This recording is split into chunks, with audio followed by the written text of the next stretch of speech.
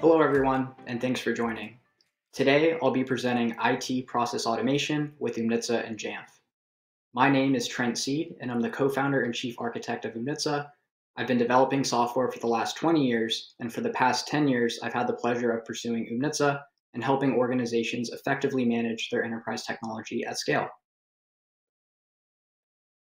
For today's agenda, we'll start with a brief overview of enterprise technology management.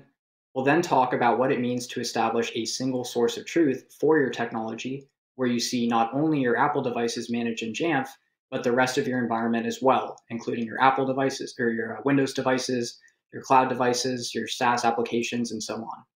From there, we'll cover end-to-end business process automation within Oomnitza and take a look at a few examples, including offboarding. Last but not least, we'll talk about how ETM enables you to enforce security and compliance policies for your organization. To start, let's talk a little bit about enterprise technology management. Organizations have long used systems of record for key elements of their business. You may have a Salesforce to manage your customer relations, you may have a Workday for your human capital, and you may have an Oracle NetSuite for your ERP. In today's increasingly complex environment, it's imperative that organizations also have a system of record for their technology, which is the ETM solution. Now, what exactly is ETM, or enterprise technology management? If we go a level deeper, by enterprise technology, we're really referring to a few key areas. Your endpoints, which are your desktops, laptops, mobile devices, and tablets. Your networking, which could be both physical and virtual appliances. Your cloud, which could be virtual machines or containers running across Google Cloud, Azure, or AWS. Your applications, which are not only your desktop installed software, but your SaaS cloud-based applications as well. Not to mention your accessories, which are your peripheral devices like headsets, mice, and keyboards. That's what we mean by technology. By management, we're really referring to managing the life cycle of your technology from the very beginning, typically time of purchase, all the way through deployment, monitoring, securing, servicing, as well as end of life. The challenge is that data and processes are spread across disconnected silos. If you ask around the organization, how many devices do we have, you're likely going to get a different answer depending on who you ask. If you ask the Jamf admin, you'll get the number of Apple devices in your environment. If you ask the Intune or SCCM admin, you'll get the number of Windows devices. If you ask security, they may come back with the number of devices enrolled in endpoint protection, such as Sophos, CrowdStrike, or Carbon Black. If you ask ops, you may get the number of cloud resources running across Amazon, Google, or Azure. And on top of that, you're procuring devices from all kinds of resellers or even directly from the OEM, which contains a lot of rich purchasing data. You also have a user directory, which is instrumental in allowing us to assign ownership attribution to your technology. And more than likely, you also have an ITSM as well for ticketing and servicing. As you can imagine, any kind of holistic reporting or any kind of holistic process orchestration is incredibly difficult to do, given your technology data is spread across multiple best-of-breed solutions based on the platform, the OS, the device, and so on. If I want to run a report across my entire environment and say, show me everything that's unencrypted, that may require running a similar yet different query across multiple systems, which is manual and, as we know, can be time-consuming and error-prone. ETM by Oomnitza is a layer on top of your existing infrastructure, on top of your existing investments. And what we do is we connect the systems in your environment and build out a single source of truth for the entirety of your enterprise technology. In many cases, different aspects or different slivers of data about a device may live across different systems. As we integrate data, we reconcile and build out a unified digital twin where you can see all of the information for a given device from a single view, rather than needing to look across two or more point solutions to gather the full context. Oomnitza is agentless by design, which means you don't need to replace anything and you don't need to install yet another piece of software on your technology endpoints. Now, for the first time, it's finally possible to build out end-to-end key business processes that span across our environment so that we can improve security, compliance, audit, employee experience, as well as finance. Now, let's dive a little bit deeper into what it takes to achieve a single source of truth for your organization. Industry adoption of REST-based interfaces paves the way for data consolidation and process orchestration. Over the last 10 years, software vendors have increasingly offered more programmatic ways to extract data and interact with systems through REST APIs. In the past, we were forced to export data to a spreadsheet, and in some cases, we're even more limited. Working across multiple spreadsheets is time-consuming, error-prone, and certainly not scalable as the number of devices coming online continues to skyrocket. REST APIs are now table stakes for any modern SaaS application and enable us to extract data and achieve a unified single source of truth. Not only do these interfaces allow us to synchronize data bidirectionally, but we can also take that information and turn it into action across any one of your connected systems. Building a holistic digital twin of a technology requires normalizing data across multiple sources. We may have data made available at time of purchase, like the PO number, the price, the purchase date, coming from CDW or SHI. As the device is received, imaged, enrolled, and comes online, we're getting a bunch of additional rich information from Jamf, such as the CPU, the OS, the memory, the hard drive, and even the encryption status of the hard drive as well. Beyond that, we may have a security endpoint tool, such as CrowdStrike or Carbon Black deployed, which will tell us if the antivirus agent is running and if the antivirus signatures are up to date, and so on. In many cases, we can connect these disparate slices of data for a device into a unified record through the use of unique identifiers, typically the serial number.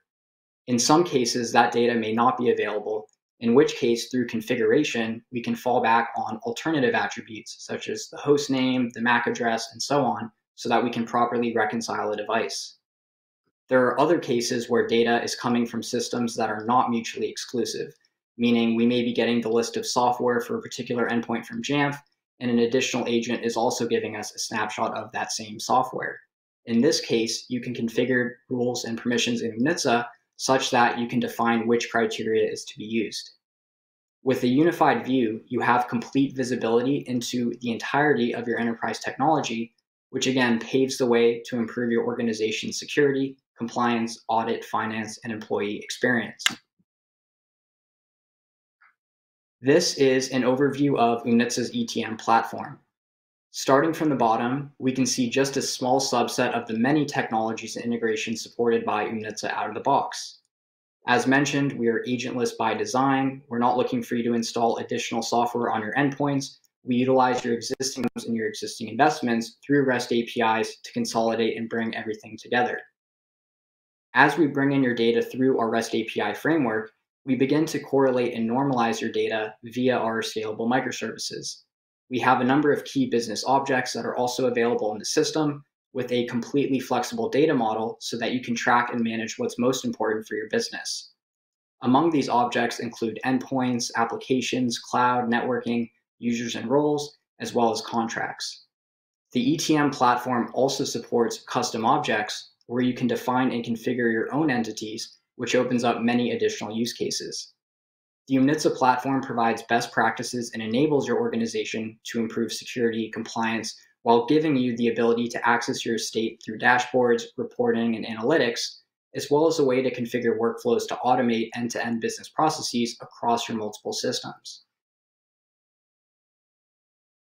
With all of your data in a single source of truth, we can finally build out and automate business processes from a homogeneous environment across our many systems in our environment. For a moment, let's talk about the life cycle of a piece of technology. Now, depending on the type of technology, if it's a hardware endpoint or if it's a piece of SaaS software, these stages may vary ever so slightly, but generally speaking, this is what we can expect for our hardware endpoints. In most cases, organizations today are only really tracking a device once it has reached the image and deployed stage, meaning it's come online, it's phoning home into client management, and we can start to see some information about the machine. From our perspective, it's essential to start tracking the device as early on as possible in the life cycle, which is at time of purchase.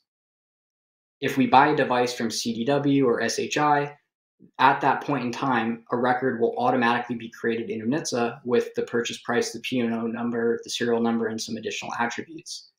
Once the device has been imaged and comes online, we supplement and backfill that existing record that we started during the purchasing phase with all of the rich information available from the Jamf API. And as other systems continue to come online, like security endpoint and so on, that information will continue to backfill and round out our unified record. In some cases, we might actually be dropshipping a pre-imaged or pre-enrolled device directly to a remote employee, which Oomnitza can support as well. We can even set up workflows to get explicit confirmation from the employee that they did receive the device, and we can always send out quarterly verifications to ensure that the device remains in their possession. Throughout the lifecycle, a device may be assigned or reassigned multiple times. By tying in your user directory, we're able to track all of that ownership attribution. And again, for an offboarding perspective, we can understand who has which devices for which purpose. From a security perspective, since we're getting data from your security management as well as your client management, we can reconcile and notify you if we see a device is missing from Jamf that's enrolled in Carbon Black or vice versa. As we're maintaining a device, we're more than likely filing service desk tickets, and with Oomnitza's ETM, you can correlate all of that service activity back to the record so that you have full context. And in fact, within the service desk, Oomnitza offers an extension where you can view all of the data about an employee's device right there in the service desk window, so you don't have to jump into additional systems. And last but not least, we assist with the end-of-life process as well, whether you're recycling the device, donating the device, destroying it, or if it's going under a legal hold. Those are all processes that Oomnitza can support as well. I've mentioned a few times that Oomnitza's ETM enables you to automate business processes across your enterprise technology. This is made possible via the workflow engine. We can see a small snapshot of that on the right, and what this really is a drag and drop interface designed such that any non-technical line of business user can configure or modify a business process. Every workflow begins with a begin block, which we can see here in green, and that is where we can specify the criteria under which this process is to run. This criteria can be any attribute coming from any one of your connected systems on behalf of the technology or even a user. We also have an API block, which we can add to the workflow, which comes with a catalog of presets. So if I want to send a message on Slack or create a ticket in ServiceNow, or even update a device in Jamf, it's very easy to simply drop in the API block, select your preset, and you're up and running. The API block itself also supports an advanced mode, which is akin to Postman or another HTTP client tool that you've perhaps used in the past, where you can very granularly model the request. So is it a REST API? Is it a SOAP API? What should the headers and body look like? And we can even do some request validation. So if we get a 200 or 300, we take path 1. But if we see a 400 or 500 status code, we take path 2. So you can very granularly map that out. And we can even extract data from the response and pipe it into subsequent blocks in our workflow. On top of the API block, we support notifications through email, through other channels. We have approval processes if we need a human to explicitly take action. And we have quite a wide library of additional workflow blocks that you can just drag and drop to build out your processes. So let's talk about a few specific examples of what we can build out via workflows. Oomnitza helps streamline the offboarding or refresh of a device. So when we offboard an employee's endpoints, we can leverage a solution like Retriever or Ship Engine and our API block to automatically send a shipping box to the employee to collect their device. And upon receipt of that device by the organization, we can have a workflow automatically delete or remove a computer in Jamf. The goal being to maintain high data integrity. We want to identify any of these devices, as well as generally devices that haven't checked in multiple months or even half a year, so that we can remove them and maintain a clean data set free of stale or inactive records. Another key area that Oomnitza helps solve related to offboarding is your legal hold process.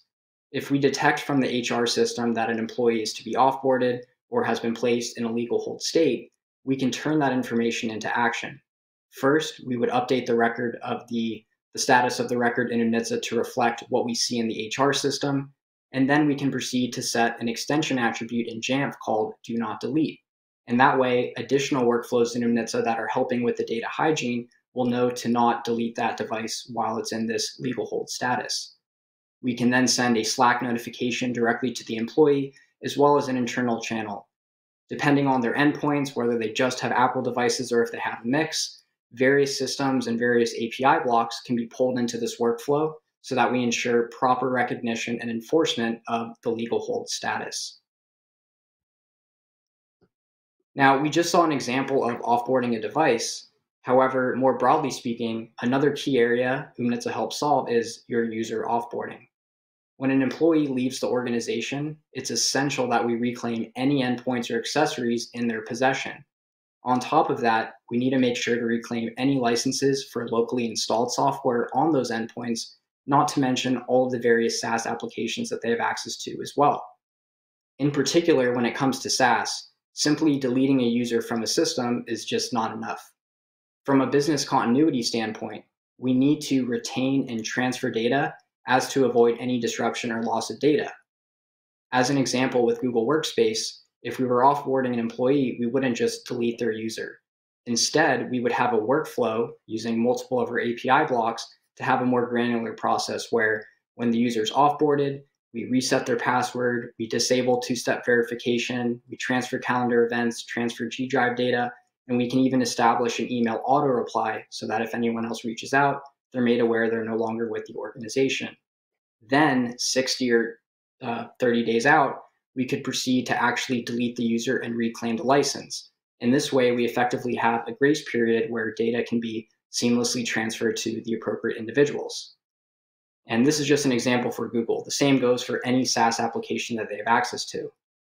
There are plenty of stories where employees have been terminated, however, still show up on the payroll a year later. And other stories where a salesperson leaves the organization and the company, a month later finds out that all of the data around that employee's deals were gone. According to a recent study by Beyond Identity, approximately 25% of employees can still access their past workplace accounts and emails. And what's even more worrying from the report is that over 41% of those employees admitted to sharing their former workplace logins.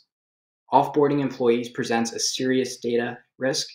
70% of intellectual property theft occurs within 90 days before an employee's resignation announcement. And despite these risks, only 29% of organizations have a formal offboarding process. Workflows not only enable us to establish business processes to improve our experience as well as our offboarding, but they can also be used to enforce security and compliance across our technology estate. Based on the status or any event in any one of our underlying systems, we can automatically trigger a device lock in Jamf. For example, if we see that a device has been reported in Jamf as active, however, Carbon Black is indicating that the computer has been compromised, we can use that event in Carbon Black to trigger a lock in Jamf. Now, this lock can be 100% automated, or we could chain it to an approval block where a human must first explicitly approve locking the device. We can extend this process with notifications and other modes of comms as well, such as creating service desk tickets. Similarly, perhaps we see that Jamf is reporting a device is unencrypted for more than a week or month. We can use that event in Jamf to reach out to Sophos or Carbon Black and isolate the device from the network. So you can see the multiple systems working together to achieve your business process. Beyond locking a device in Jamf, we're also able to leverage the ability to remote wipe a device. So when an employee reports a device as lost or as stolen, it's important that we lock and wipe the device to prevent any unauthorized data access. And for proper change management, we can certainly document the necessary tickets to handle this process accordingly. In summary, today's world has technology data across many disparate systems, depending on the platform, the OS, or the device, which makes it very difficult to get the true unified picture. In the API-enabled world that we live in, you can aggregate the data for better visibility, which paves the way towards improving your organization's security, compliance, audit, finance, as well as employee experience. Establishing a single pane of glass allows you to automate technology and user-related processes. Check out Oomnitza's ETM to help you with your business process orchestrations. Thanks for listening. I hope this has been a helpful overview of ETM and how you can leverage Oomnitza plus Jamf to automate your key IT processes. For more information, please visit us at www.oomnitza.com. Thank you.